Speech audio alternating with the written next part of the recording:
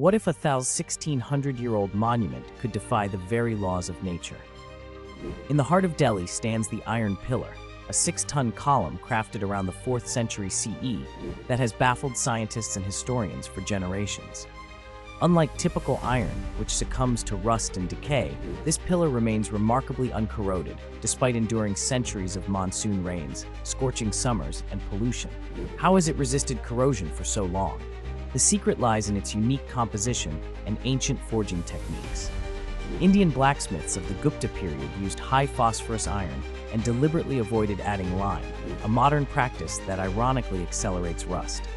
Over time, a thin, protective layer of misohyte, a rare compound of iron, oxygen, and hydrogen, formed naturally on its surface, effectively shielding it from the elements. The pillar's inscriptions reveal it was erected to honor the Hindu god Vishnu and commemorate the reign of the powerful king Chandragupta II.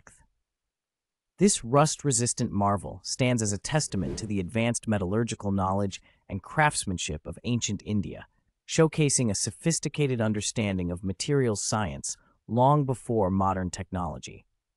Even today, the Iron Pillar remains a silent witness to a civilization's forgotten secrets and enduring legacy.